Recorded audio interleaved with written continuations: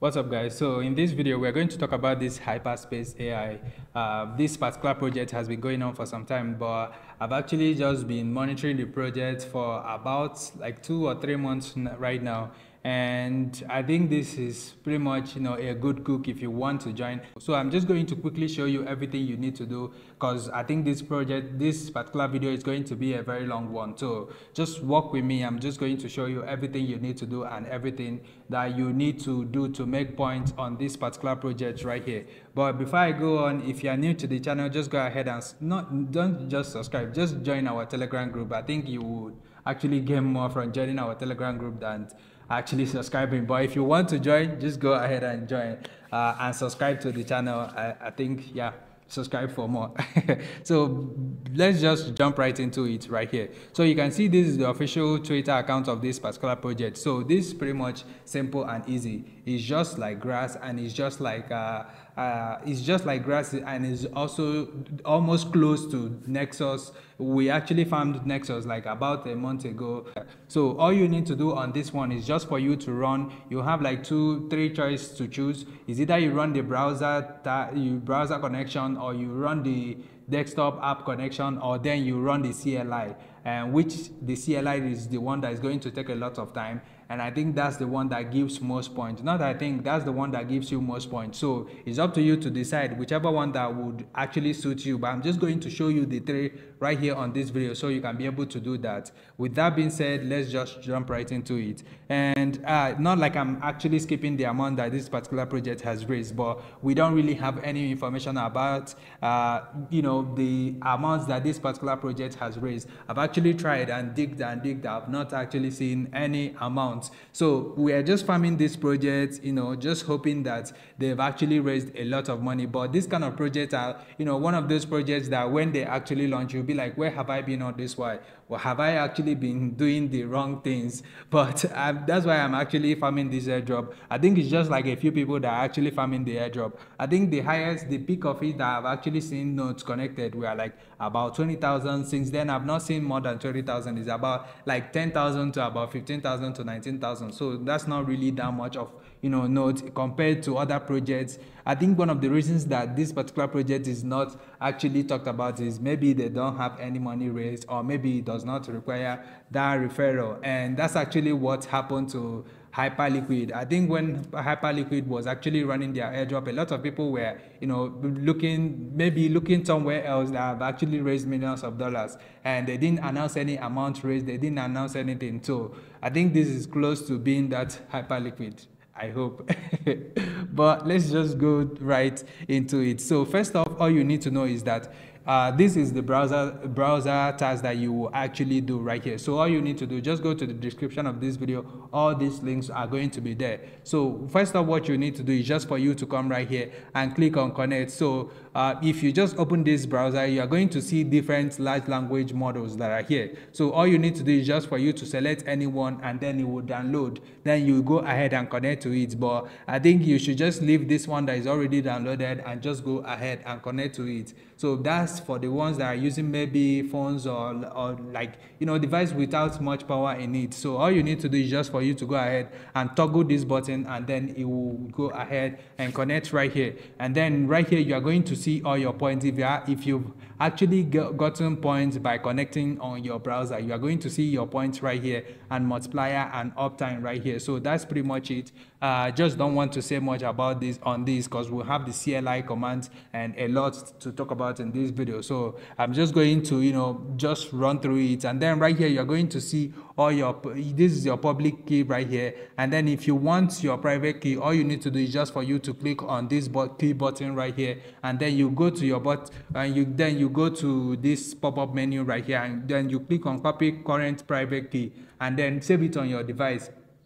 Remember, you actually need your private key to be able to connect next time, or to connect to a different device in case you don't have your device. So that's pretty much it. Just save it, just like wallet. If you lose your private key or your seed phrase, your funds are gone. With that being said, we are just going to talk about the desktop app right here. So you can see right here we have like a desktop app. All you need to do right here is just for you to go ahead and download any of these. We'll have the Windows, the iOS, and then Linux version right here. Just select any of the version that your system would actually support, and then you go ahead and download it. And then once you download it, it's going to look like this. I've actually downloaded it. That's why it is like this right here on my laptop. So this is the desktop. Most of the times it might not be working, but all you need to do is to know is that if you have actually downloaded it and it is running, you are pretty much going to be seeing your points right here, and you are going to just see your private key and every other thing. So you can see right here,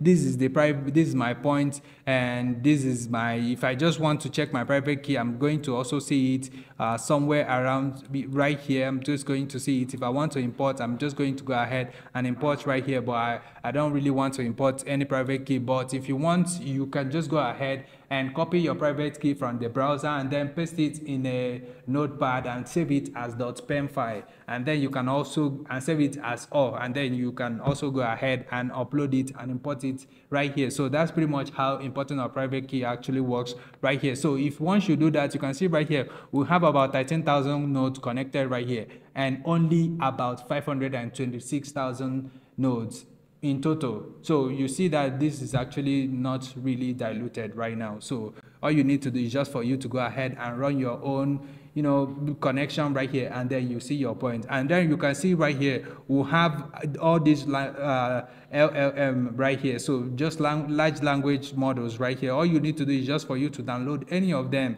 and then you can go ahead and connect to them and run your connection on any of these. So but most of the times, if you just download this particular application, it's going to give you only two of these. So you just go ahead and run any one that you want. So it's up to you. The ball is in your court. Just run anyone you want. So but with that being said, I think the one that will actually take a lot of time for us to talk about it is the CLI commands. So I'm just going to run you through, then I go to my friend's laptop and run the other part of the code and every other thing, both the installation and every other thing that you need to do. So you can see right here, this is my not here. This is my Docker. So you can see right here, this is my point, this is my dashboard right here. So I've actually been running this, I've actually installed all these, and these are the points that I've actually been receiving. I've received, so what you pretty much need to do is just for you to connect. Once you connect, all your device need to be doing is to be sending ping, and then you'll be receiving pong right here. So you can see these are all the pings and pongs that I've actually sent right here. So most of the times you're going to see this error, but if you are using Docker, you don't really have to worry. All you need to do is just for you to leave it right there, and it will have a lot of issues and a lot of errors, and then it will correct by itself. So that's pretty much what you do. So I'm just going to show you every other thing on my friend's laptop. So see you might not be seeing my face for the next 20 minutes. So see you. Okay, so all you need to do is just for you to go ahead and download this app, this docker.desktop. That's Docker Desktop. Just go ahead and download it. You can just go and Google it and then you download it. But we are going to be using Windows PowerShell to be able to to do all this. So I'm just going to go ahead and download Windows PowerShell right here. So you have to run it as an administrator right here. So I'm just going to go ahead and open it as an administrator right here. So once you come right here, the first thing you need to do is just for you to go ahead and do cd with this double dots right here, and then you go back to this Windows directory right here. So first off, what you are going to do is just for you to go ahead and install you install all the drivers requested. You have to do WSL this to the dash and then install right here. So what it does is that if you don't have Ubuntu on your device, it will then go ahead and install it. So all you need to do now is just for you to go ahead and run all these codes that are here. So I'm just going to open it right here. So we are just going to first run this particular code right here. So there's a lot of code right here.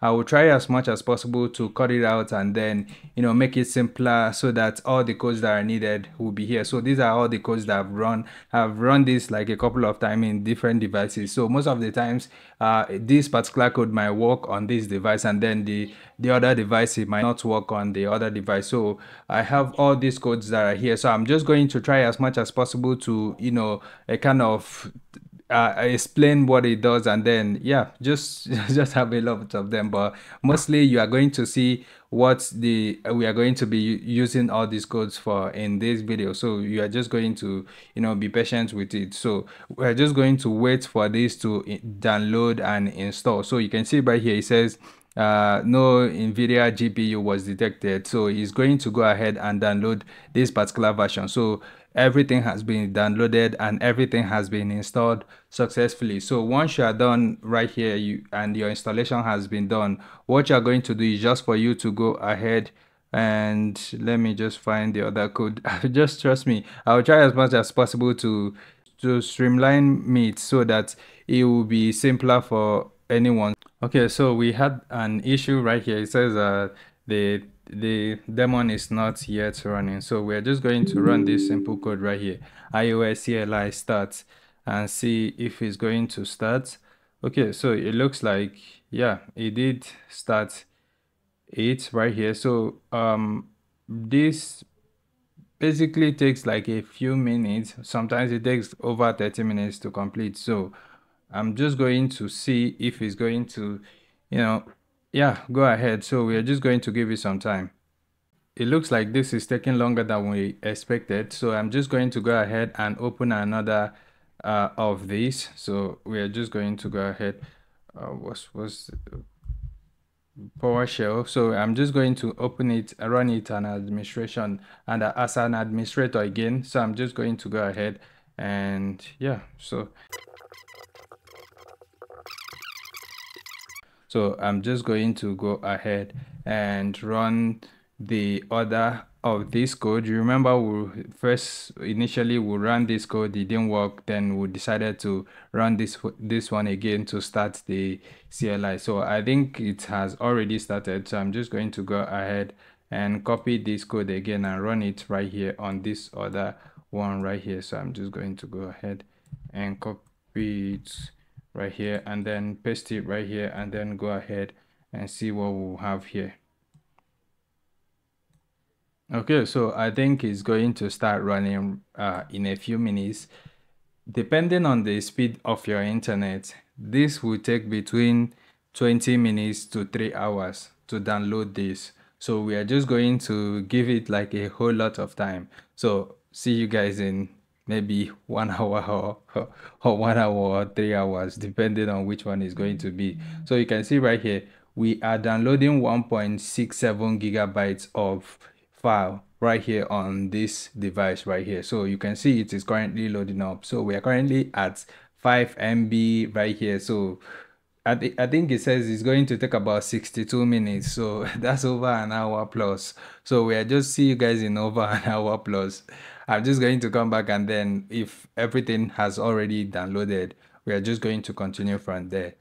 Okay, so you can see right here, the whole thing has been installed right here. So it has been downloaded right here. So you can see download is complete, and this has also, you know, completed right here. So once you are done with this, the next thing you need to do is just for you to go ahead and run it on Docker. So just like I said, I usually like to run this on Docker because it makes more sense and is a little bit less stressful. So I'm just going to go ahead and enable Docker terminal right here, and then Docker will open right here. So I'm just going to go back to this first user right here, cd, then we'll go back, no, sorry, this 00 the double dot. So we go back to this first Docker right here. So I'm just going to do wsl install right here. So we can just go ahead, sorry, wsl install right here. So we can just go back to Ubuntu, and then yeah, we can just go ahead and start running this right here. So I'm just going to go ahead and copy the other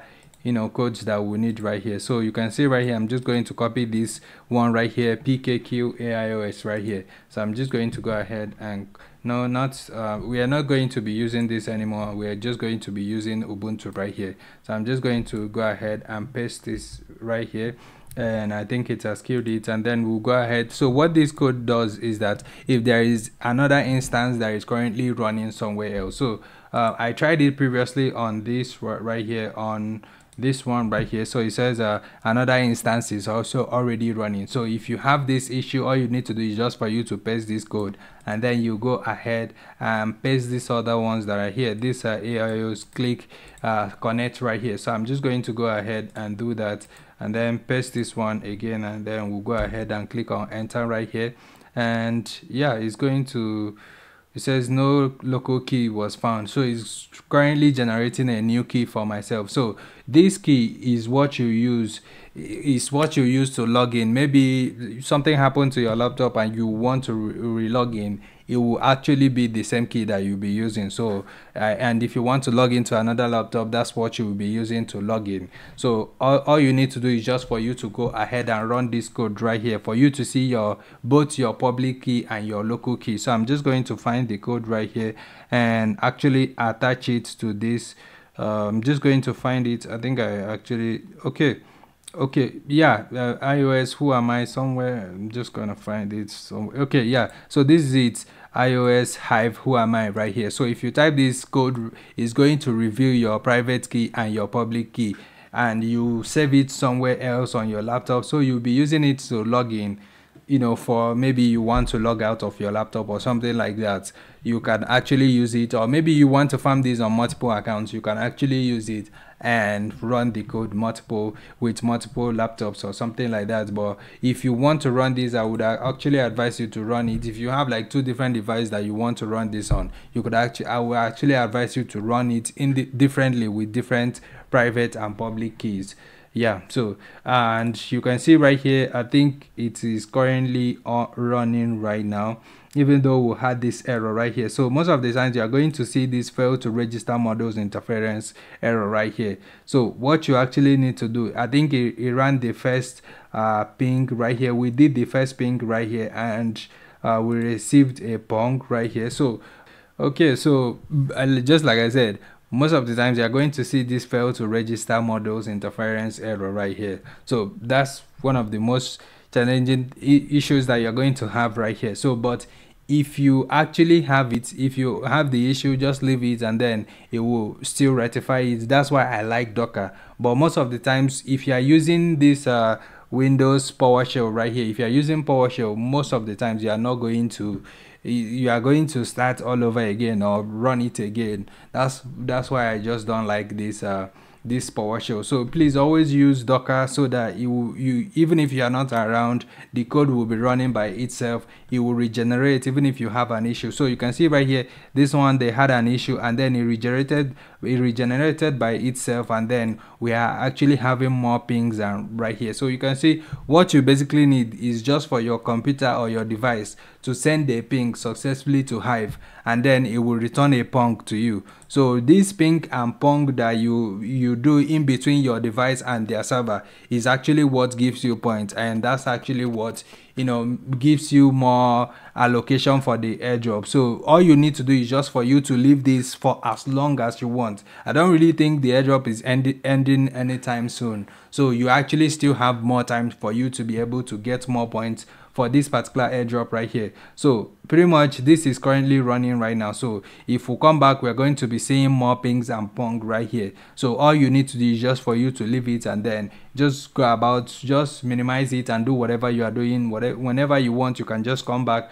right here and open it, and then you see the amount of pings and pong that you have. So for you to see the total amount of points that you have to open another terminal, and then you do WSL install so that you can go to Ubuntu, and then you just run this code and you will see the total amount of points that you have. And as you can see, I have just 0 points right here, but it's just because I just started. So if you keep it on for about an hour or more, you are going to see your total points. So if you're having any issue with any of these, all you need to do is just for you to refer to these documents. I'm going to streamline it. I'm going to, delete a lot of things right here and then make it a little bit simpler for you to understand when I'm going to upload this video. So I don't really know when I'm going to upload it, but then till then, I think that's it for this video.